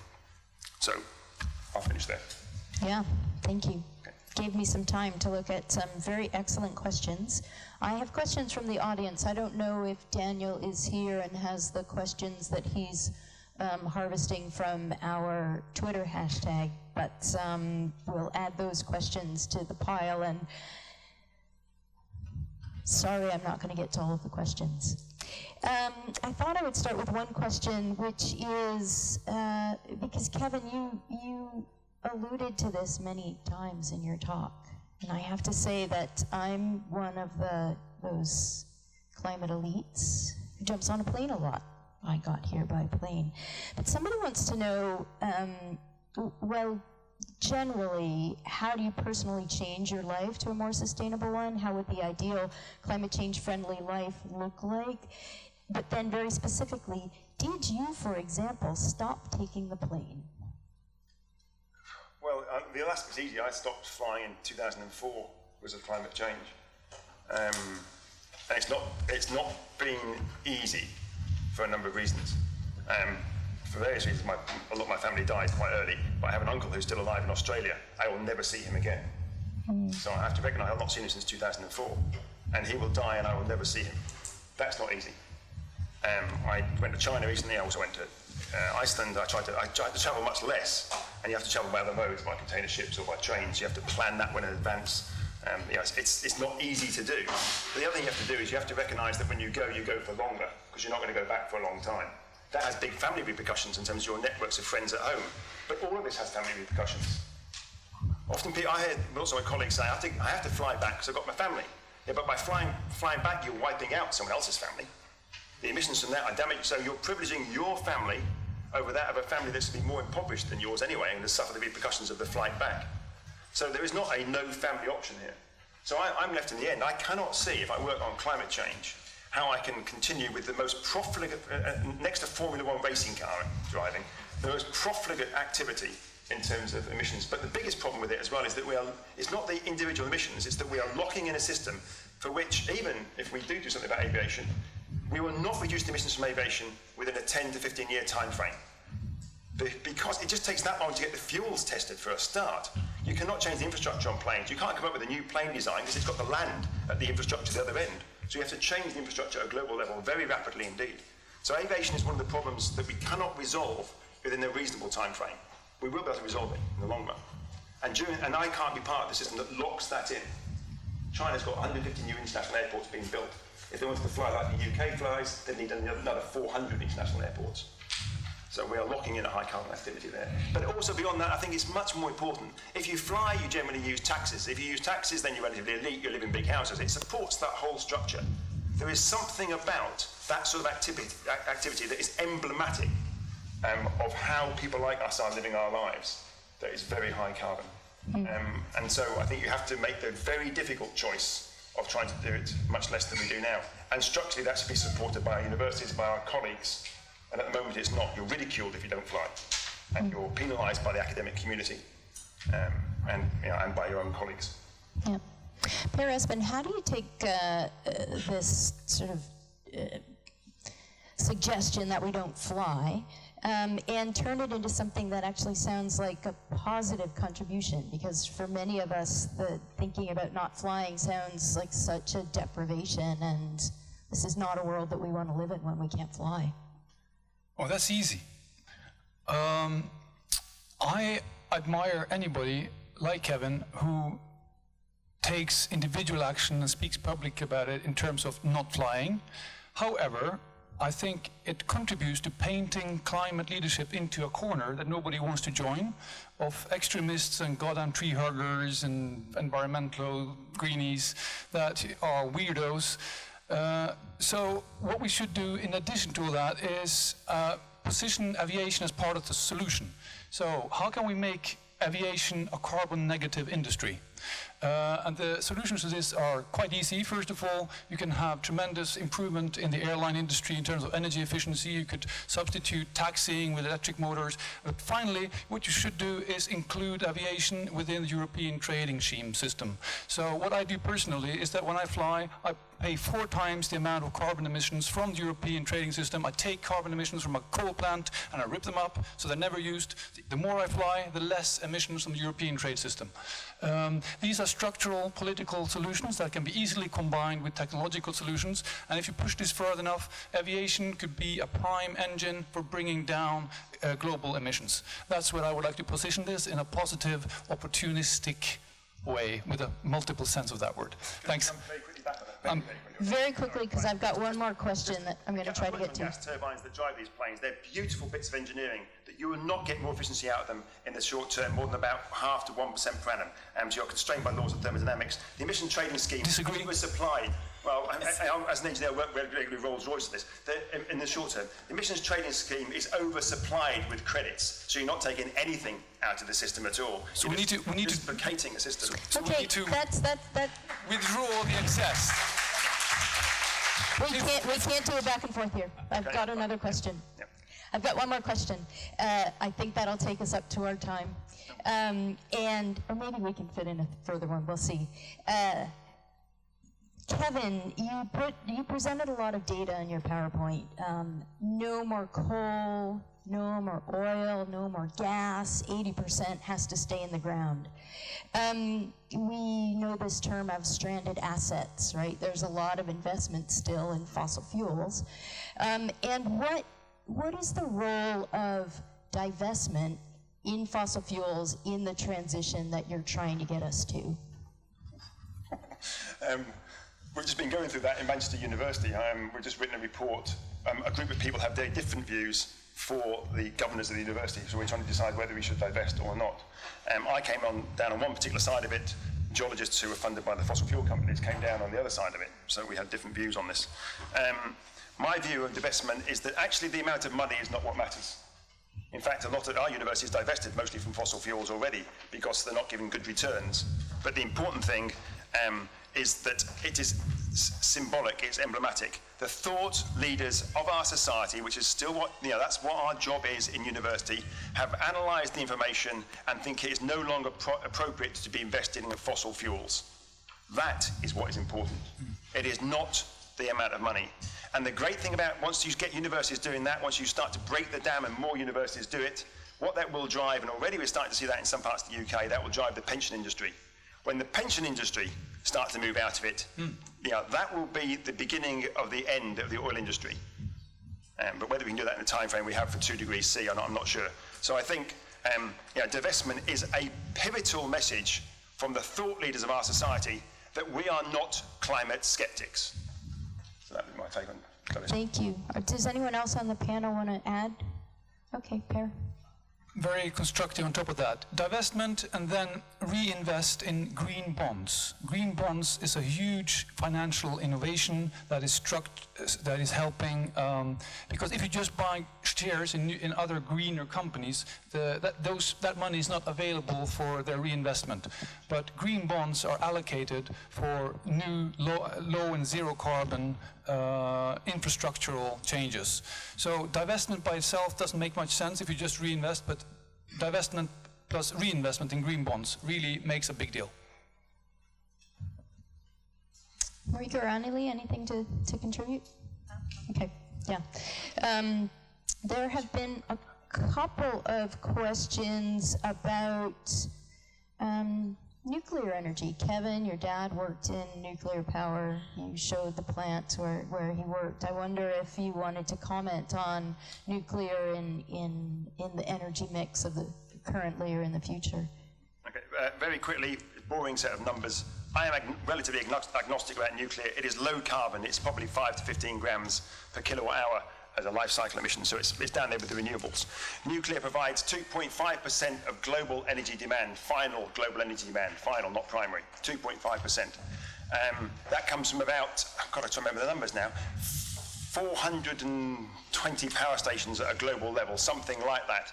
If you wanted it to make a significant dent, you'd probably have to build about another 2,000 to 4,000 nuclear power stations in the next 20 to 30 years for it to really make a dent in relation to the sorts of temperatures we're talking about here. So you just come to a quite clear point. You cannot build them fast enough. That's not to say they haven't got a role to play. They may have in some parts of the world. But nevertheless, you cannot build them fast enough. There are also questions about, is there enough uranium-235 out there? The jury is split on that. Some nuclear advocates say there's plenty, others say there's not very much. Other people say you can use fast breeder reactors, which have been designed and have worked in the UK and in France and one or two other places. A normal nuclear reactor cannot explode with a nuclear explosion. It does not have enough material to go critical. It can go dirty, like Chernobyl, but it can't go critical. The problem with a fast breeder reactor, it has enough material to go critical.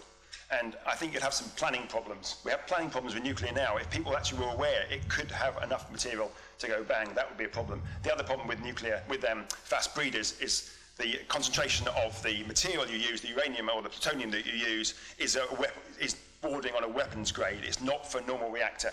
So stealing uranium from a normal reactor will not allow you to make a bomb, a nuclear bomb.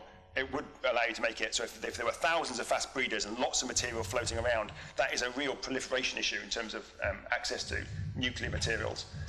But it may have a role to play in some places, but I would argue it is always ahead of the fossil fuels and always behind the renewables and efficiency. Thanks. Well, maybe one last question, and as when you have lots of great questions, it's always hard to decide between them.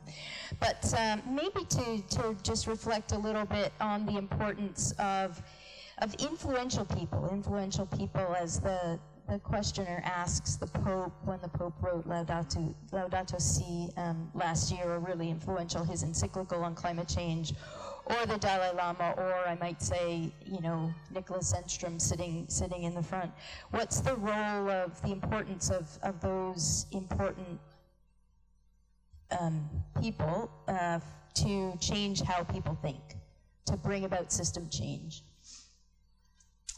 But you also might reflect on the role of not so visible people and our own roles. And maybe how about if that's a question that I leave with the panel, if we can get everybody to give some final comments. Marika? Yeah. I think an important role with influential people is that they have the politicians' ears. So if we can talk to you and people will listen to you, I think that's a very important role of influential people. Also, the people you showed on the graph, which were among us as not so good at climate change, but still they give their faces and people listen to them. So if we can get them to say wise things and maybe also act more wisely, and we can act more wisely, I think that's also good. Yeah. So I completely agree also with Kevin in terms of the climate crisis is really a crisis of the imagination. It is a failing capacity to see ourselves in relationship to nature in a much more plural way than the one we've had from modernity. So I think influential people should strengthen the alternative narratives in our culture. And for my research and analysis, there are four main of these. One is the green growth narrative, that's genuine green growth and not just greenwashing. What is that difference? Another one that hasn't been mentioned is the quality of life story. How do we increase people's happiness without depending on increased material consumption? Because we know from psychology science there is no correlation between material consumption and happiness, at least in the richer part of the world. Thirdly, there's a beautiful resurgence within religion And the greening of religion, led by the Pope, and Buddhism, and even Islamic scholars are bringing out the ethics of our relationships to the creation and also future generations, the ethics part of that.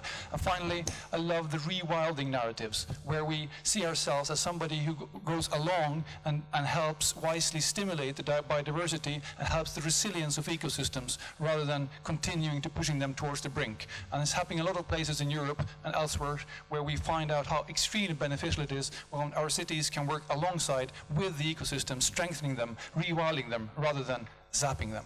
So thanks. 4 main narratives. Annelie?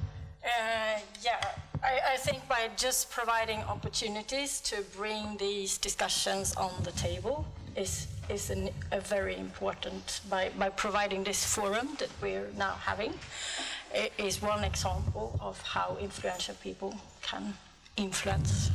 But I think all of us are influential people. Because if you look at periods in history when there has been a big change, it hasn't been that one person or leader. It has been many people making a change. So, but thanks. Kevin? I've never met an unimportant person. Shall I do with the question? And I would also go slightly further than that. I don't know what we mean by influential. If we take a reductionist model, we think we can identify who's influential. We're in a society now that is complex, not just complicated, but complex. You cannot identify who is influential in a complex system. So everyone has the potential to be influential. The Prime Minister is not necessarily any more influential than a school child. We just don't know how the system works. The system is complex, and that is difficult for us who have spent years and years working with reductionism. Sorry. Working with reductionism to really accept. And I wanted to just finish off with an example. Mary Manning, I use the example quite often now. Mary Manning was a cashier, a lowly cashier is probably how we would describe them in our current system in the UK, at an Irish store called Dunn's Store, a big store in Southern Ireland. And she refused to put apartheid goods, for those of you who can't remember that period, and that was when South Africa split up between broadly the blacks and the whites, and the blacks had very little, as anything really changed. So there was an apartheid scheme. She refused to put apartheid goods through her cashier, through the till, and she was sacked, because she was just a cashier. So she got together with some friends, and that is really important, to have friends and colleagues who will support you. And she started to campaign outside with big placards. Within 6 months, Dunn's no longer stocked apartheid goods. Within 2 years, Ireland no longer imported any goods from South Africa. That was a cashier, a lowly cashier, who made a fundamental change to the way that Ireland worked. So any of us has a chance to bring about system change. We're all important, we're all influential. Thank you. Thank you. And on that note, can I ask you to join me in thanking the entire panel?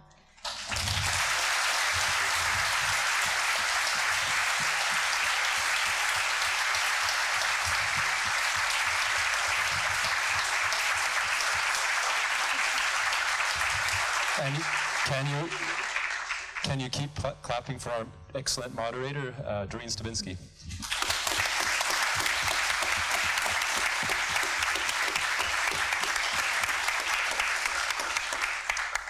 To conclude this event, I would just like to say thank you as well to everyone who came here, and also say that we look forward to continued conversation and debate along these lines and these issues that we're bringing up here today. So this is something that we'll hopefully be able to build upon in the year that you're here, or more that you're here, Kevin. And we're very much looking forward to keeping in touch with you, Doreen, as well, of course. I'd like to, before people start moving around and so forth, I'd just like to bring your attention to that this was, of course, an event that was quite a performance in some ways. There was some interaction, but also on the last note of this idea that everybody can be a part of this this huge challenge that we're facing in climate change, we would like to invite everybody here to a workshop next Monday. And this is an afternoon workshop between 3 and 5, where we will have much more of an interactive conversation with Kevin and some of the other researchers that we've been working on for the last year, but also students in a new course, which Professor Eva Åkesson, you mentioned earlier in your speech also, Climate Change Leadership and Practice. Some of you are probably in this room. So we'll continue this conversation on Monday between 3 and 5 in something called the Uppsala Learning Lab, which is a very interesting and innovative space, a little bit that way. So check out our website to see the details and make sure to register. And I'd also like to thank you, everybody, for coming, and also those of you who weren't able to fit into this small room.